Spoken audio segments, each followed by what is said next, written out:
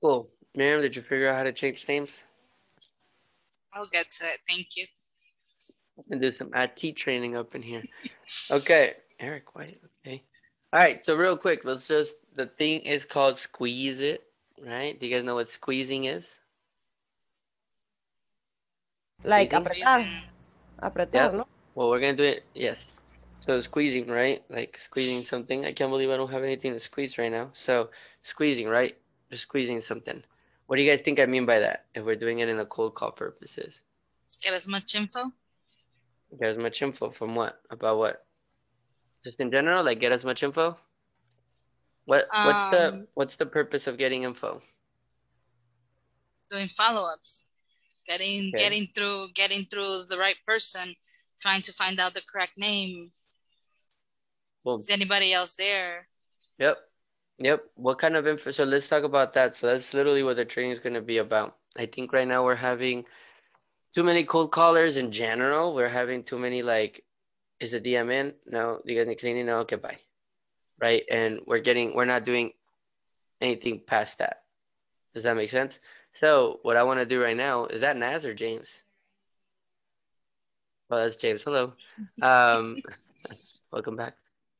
So basically what I want to break down with you guys right now is what kind of information can we get and what should we always get from every call, right? Because again, you might not get the appointment. Even with the decision maker, you might not get the appointment, but you still want to try to get information. So, oh no, James, somehow you're jumping in, made you the host again. Can you allow me to share my screen? Just click on share screen and then allow multiple. Oh, you're too smart. He's way too fast. Okay, there we go. So real quick, we got a cold call. Ignore my writing, ignore my drawing. Let's just be, oh, I can't even draw C. Look at that. So you get the cold call, right? What's the purpose of a cold call? Let's go. Let's go. Reaching out to the DM or to Okay, so reaching the DM. Daisy, what's the point of a cold call? Let's see. By the way, no one's Uh, wrong. I'm just Having a conversation. okay. So you're saying a conversation, and then, darling, what do you say? What's the point of a cold call? Get the DM. Get the DM. So get the DM, have a relationship, right? Have a conversation, get info. All those are right. The point of the cold call is simple, right? Our goal is to go and find sales opportunities. That's it. It's not that complicated, right? Figure out if it's a sales opportunity, right?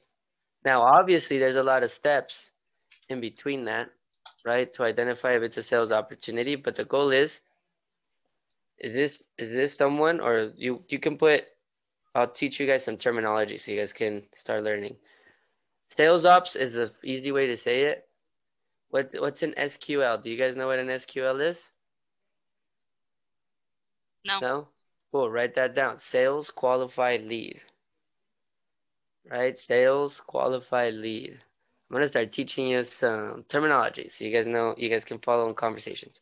A sales qualified lead means this lead has the qualifications needed for me to make a sale, right? Super simple. That's why we have the qualifying questions, right? So that's why when we get here, right, we gotta get the qualifying questions. Now, before we get here, right, it's kind of funny because a lot of people will say that the appointment is back here. So we'll try to get the appointment. But in our reality, like the appointment is like over here, right? How many times have we booked an appointment, then we ask the qualifying questions, and then we realize, shit, this is It's a not good. 500 foot clean 3 times every year, and they only want to pay $100, right? Does that make sense? That's not qualified. That's just an appointment.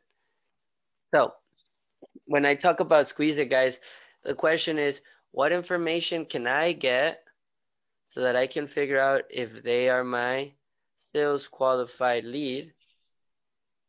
And then the second part of this information gathering, this is one information gathering. The second part is what information, let's say you can't go straight through here, right?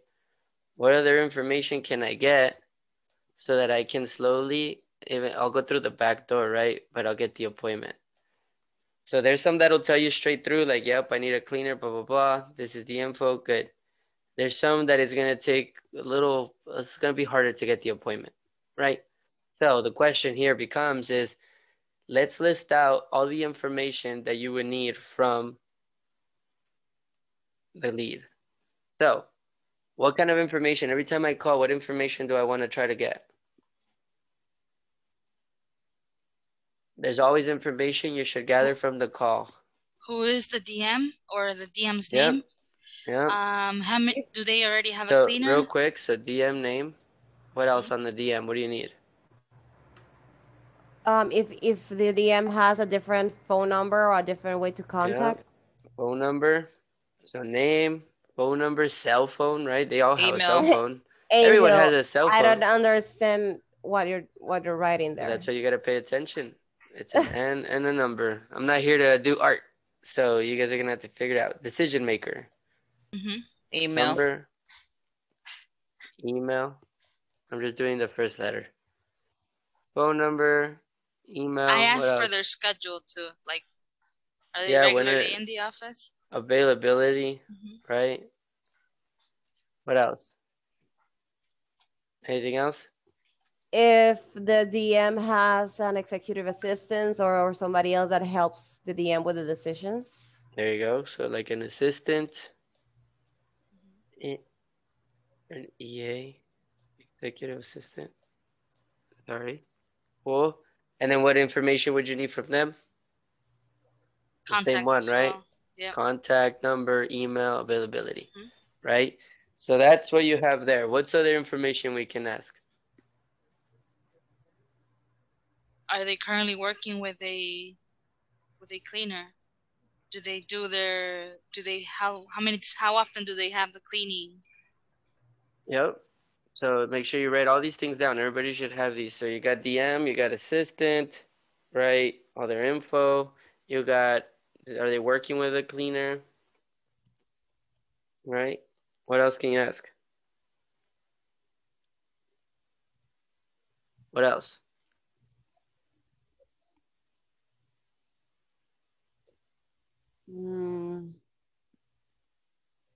Here's one. If they say they're already working with a cleaner, which cleaner are you guys working with? Are you happy with them? Yeah. I would even ask, like, which cleaner? Okay. Before you ask the happy, because most of them will say yes. But someone will say no. But so that's why the are you happy is definitely, I would say, like, are you satisfied right now with them? Have you thought about leaving them, right? What else? Obviously, we got the square footage. That one's super important. How often they clean, that's super important, right? What else?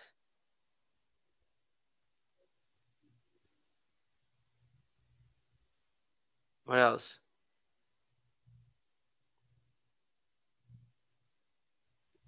So, anything? Anyone? Somebody give me something. Darling, what else? What else can you get from the... You're on mute. You're on mute. If they have shop around for a different cleaner. Yeah, that's a fair statement. That's a fair statement. Yeah. If they have, if they require a specific type of cleaning, like other than the regular just sweeping and mopping, if they need... Sure, like what they need. That's always cool. That's always important. What else? What else? I think that besides all these questions, I would say are you satisfied with their service? I don't use, or I don't feel very much comfortable when we say when it comes to the price, because the majority of the times they don't feel like giving out that information. So I just would say, how satisfying is how satisfied are you with them? Okay. And that's just it. Okay, but what else can you ask? Keep milking it. Keep milking it. Squeeze the most out of it. What else can you find?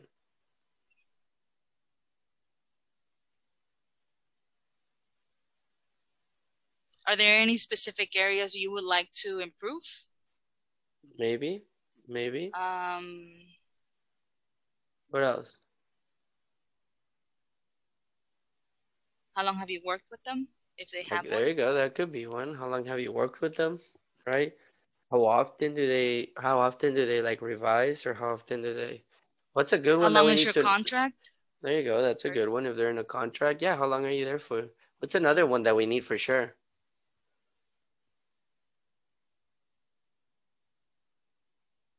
so we said square footage. What We said which what do one we would need? be? What are we trying to remember? We're trying to get a sales qualified lead, and then we're trying to turn it into a sale for them. So what would be super important?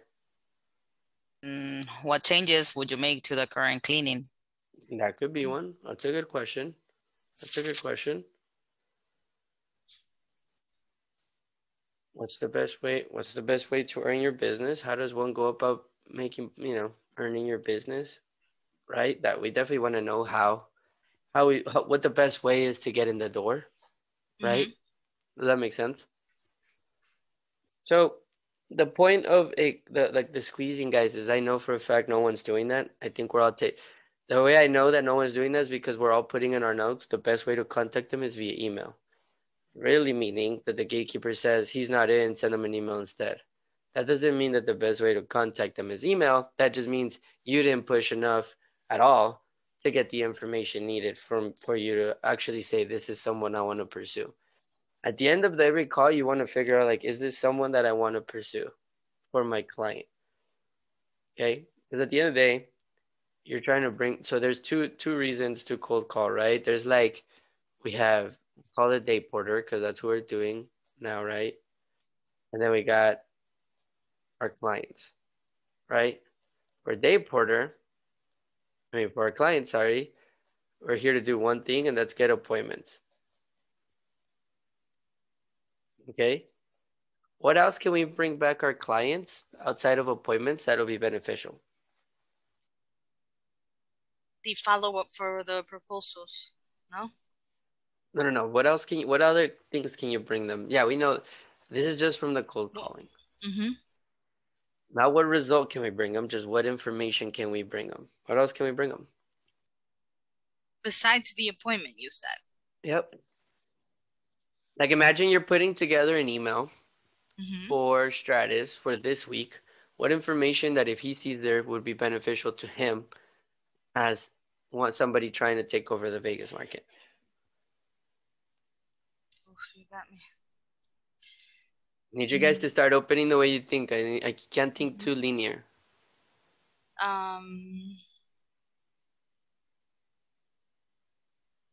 Industries that we can reach out to. Maybe, but you already. So if I go out there and I say, Miriam, go hunt. Miriam, do your thing. Daisy, go hunt. You can't come back to me and say, man, I need more industries. You can only give me feedback based on who you already called. Okay, so what's something we can give them? Let's say we don't book anything for Stratus. Let's say we just couldn't book anything, right? What can we give him that he would still be, damn, this is as valuable as an appointment? Make it easy for you guys. The right answer is data. Now I'll start. Well, we can get more niched on this, but I'm gonna set you guys up here. Data. What kind of data can we give them back?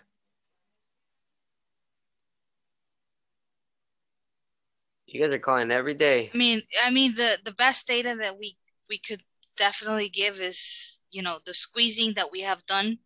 Okay, so what kind of calls from the squeezing, what would be beneficial from them? Because there's a lot of squeezing that they might not need right now. The contact name, the contact information. Nope, they don't need that. They don't No? need that. No, because you're calling them, not you, I'm not calling. him. Okay, so what would he need? So I'll set you guys up. Competitors would be nice, right? Like, hey, made 500 dials from those that we got the info. These names popped out. Who they are working right? with. Like when they say like, are you currently working with a cleaner? Yes. Shouldn't stop okay. there. It should be nice. Who are you guys working with right now? Do you know? Oh yeah, we're working with blah blah blah blah. You do that enough in calls, guys. You're gonna be able to go to Steve and say, hey Steve, I don't know who these fucking citywide janitorial peeps are, but they're popping out in a few accounts. So the question is, how are we different than them? What I'm gonna do is I'm gonna call them back. and then see if I can get something in. Oh, dude, we totally beat them on price. Done. Hey, we actually studied your account a little bit. I'm pretty sure we can beat them on price, but still keep the same quality. It's a different cold call. Frequency of cleans. Huh? The Frequency of cleans. Frequency of cleans. Yeah, frequency. Hey, right? hey, Steve. Over 60% of the people we've called in the Vegas area only do 3 times cleaning a week or whatever. Like, that's good to know. Yep. So I have to ask Steve, are these good opportunities for you, or are we going for the ones like the day porters only? No, these are good, guys. Cool. Okay. Does that make sense? Mm-hmm. Competition, frequency, what else? Provide the benefits from the depending on the campaign that we're actually calling. That's something that it has helped me at What do you mean least by to that? me. Like when I go to them, like this is a janitorial and commercial cleaning company, right? However, we don't do only janitorial. Like in this case, Mayflower But has that's to your painting. prospect. That's to your Mhm. prospect. This is for like the and client. yeah, this is for your particular client. And to answer your question, just be careful on dropping all of that. That's for the client to do, like for our client to do once he's in the door. All we're trying to do is get him in the door. Okay. That makes sense? If you go and pitch like something that has nothing to do with this, it's gonna get pretty, like we might just put him in a weird position. That makes sense? Yeah. So competitor's good, the frequency is good. Daisy, what other data would you give him?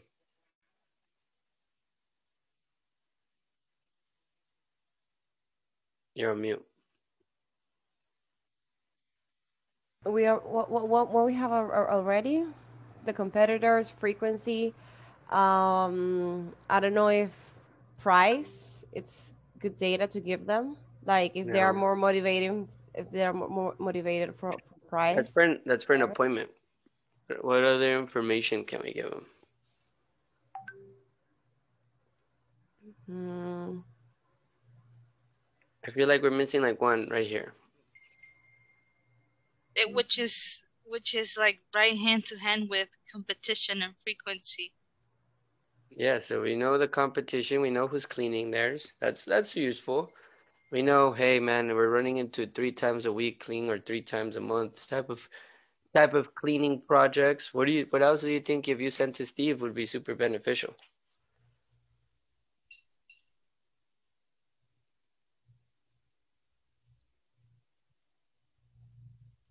So I mean, one super simple one is like, what are people saying about commercial cleaner? Like, what are people out there saying? It's a super broad one. But if you guys are running into like, pretty much this is like what you would consider like, what's the right word? Like we have to help them understand their prospect more, right? So what that means is like whatever you guys run into data wise over there, like man, we have the same cleaner for 10 years. Oh man, we're not really looking for a cleaner. Oh, every cleaner that we talk to, blah blah blah. Like any data that you can get them, like comments that you see commonly being said by your prospects, that's super helpful for them. Right? Why? Because then they get to create any messaging, they get to any marketing campaign, any way they approach it. They're like, hey, I know you're probably thinking that blah, blah, blah, blah, blah, because we gave them all that data. Does that make sense? Like we're able to see it from from the prospect perspective. So the point of a cold call isn't just to book appointments. The appointment is obviously amazing, but the point of a cold call is to feed our clients, the competitor data, the frequency data, so they're prepared, right? Prospect information that they're getting, right? This could be like, hey, you can come over for you can come by in, but I'm not gonna book anything via email. Something like that. Be like, hey man, these type of businesses, we've noticed they actually want you to walk in versus us booking something. Here are the list of 5 businesses that say, hey man, if you want something, would rather walk in. Let us know how it goes. That I don't know why we don't do that enough. Right? It has come up though. Like I know it has. No, I know for a fact it has. It has come up, but I honestly, maybe because we're just with the appointment setting in our mind. Yeah. We don't go after these other type of data that could definitely give us, a huge impact in what we're doing. And guys, and we need it for day porter. Like all this data, we need more. We need like, are people like buying over the phone? Are dealership? How do dealerships like to buy? What are you guys finding here? Right? Do you like people like to be communicated via email or cold call? Right? Like we need you guys to find as much information as you can. Okay. This isn't just here. So the question, for example, would be, you guys know what a pigeon is, right? Yeah. Paloma. I think I told you guys that before already, right? Like what happens to pigeons usually? How do pigeons eat? Where do they go? Where do they look for their food? Pigeons, palomas, Seeds, huh? seeds, semilla. Yeah, well, honestly, fucking pigeons eat whatever the fuck is on the, like whatever they can find, right? They don't just look for seeds. You throw a burger, motherfucker's gonna get that burger. But how do they eat? Do they like stand on a roof or like on a table and go like, interesting, I have multiple options here, No, they just go for right? They whatever they just find. They just like boom. yeah, they just look down. They're looking at their feet. They could literally be a burger right on top of them, but they're so focused on the little like crumbs and all the little things on the floor that they just. That's why when people say don't pigeonhole, is because like literally like now That's what we're doing. how does an eagle hunt? Have you guys ever seen a? First of all, now I want to go look at an eagle documentary. They're majestic. Like they are majestic. They are. How does an eagle hunt? Have you guys ever actually go and looked up how an eagle hunts? I can tell you by a movie I saw with my kids There you go. about pets. Hey, So how do they do it? they're just like on top, and they have a huge view over everything. Mm-hmm. And that's just it. I mean, they're not focused on one little specific place. They have their view like on top of everything. Exactly.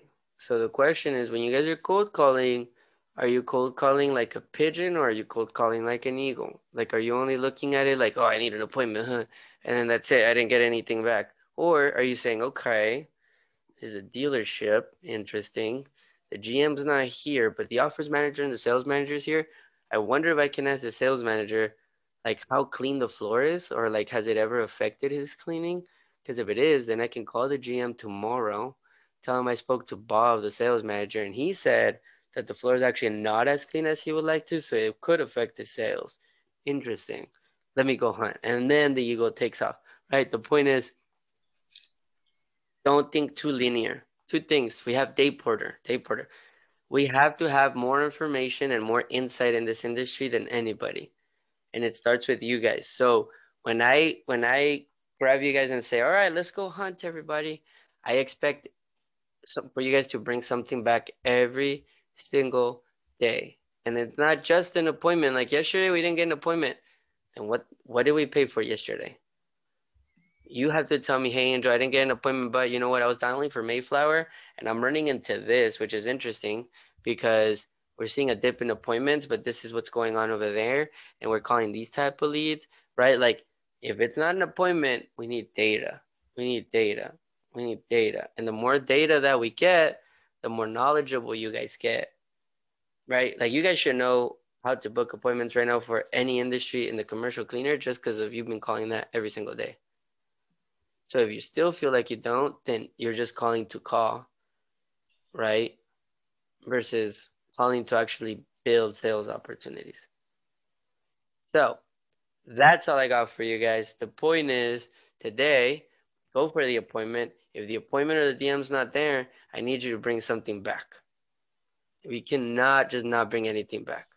So at the end of the day, do we have a day porter channel? Maybe not. Maybe. I think we do. Yeah, we do. Yeah, we do. Let's put it on the day porter channel. Let's add them, James. Yeah, If that's cool with you. And then every day on the day porter channel, guys, I need you to bring me back data. I need you to tell me what you learned. Okay? And if you can't think of anything, then we'll talk afterwards. But let's make sure we're there for it. That's all I got. All So right, you can guys. stop. We